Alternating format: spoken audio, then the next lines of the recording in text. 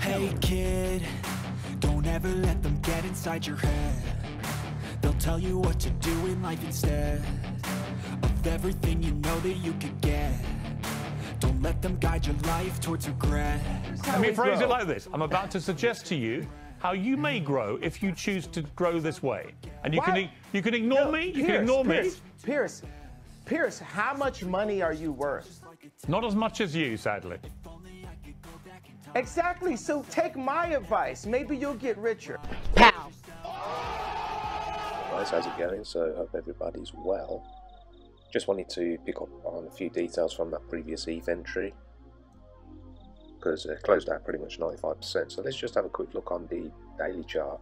So on the right hand side I've got the 12-hour candles. As you can see, down here is the daily overwatch. Okay, so you can see it's on the day, still heavily on the upside, working its way to that upper boundary.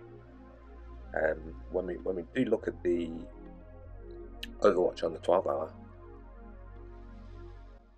okay, you can see it is in that boundary now. So, you know, all's good.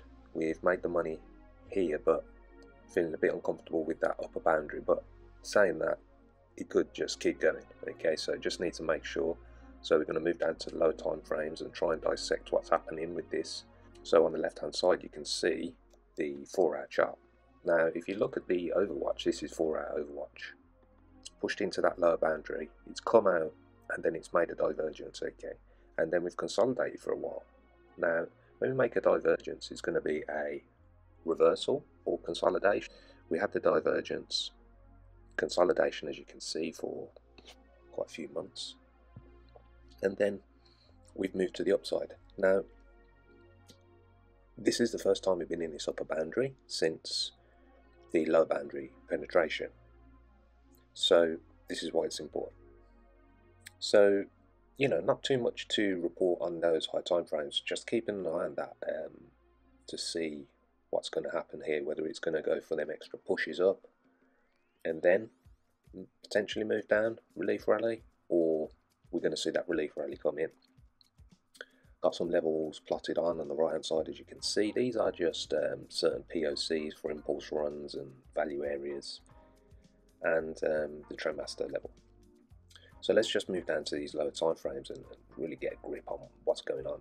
So if I just zoom out so we can cover this this range, you can see that previous time where it's dipped into the lower boundary on the bottom left hand corner of the screen.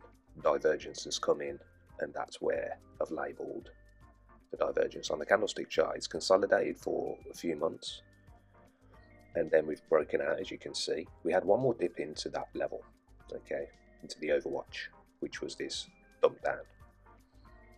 No doubt this dump down was manipulation before this impulse run. So now what we've got is, okay, if we just extend this kind of range out, I've got this volume profile built on here, and the volume profile is built from this low. Okay, this low, you can see this trend line working up. Okay, it's worked up. First time into the upper boundary for the overwatch for the first time, moved away, and that was when it peaked outside of that trend line. Relief, coming back up into the, well, past the overwatch boundary, and as you can see, this is that pump up, and then we've come and made a divergence here on the 1 hour and started to decline off. Now, as I said, when this happens, when these divergences come in, we could see consolidation, and then the, you know, overwatch is going to drop down, ready for, kind of reset, ready for another go, and it just pretty much consolidates. So we'll see this kind of lower level here respected, and it will just maneuver sideways until the indicators are reset. But obviously you got to keep in mind the 12-hour and the daily overwatch, the bias. Where is it sitting? Is it sitting in the upper boundaries, etc.? But for me, the bias is good, and we can wait for a shift below 4-hour first, then 12-hour, then daily. But really, this dash trend line that I've got on the overwatch is telling me something as well. We broke below. We are moving up for a bounce here, so we can't really say what's going to happen. But you know, not really looking to take any longs at the moment, and just wait and see what happens here. Okay, so that's about it.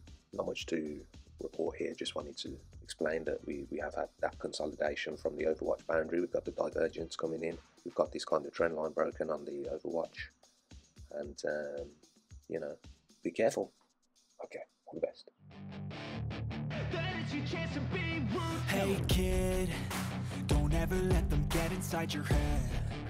They'll tell you what to do in life instead of everything you know that you could get. Don't let them guide your life towards regret.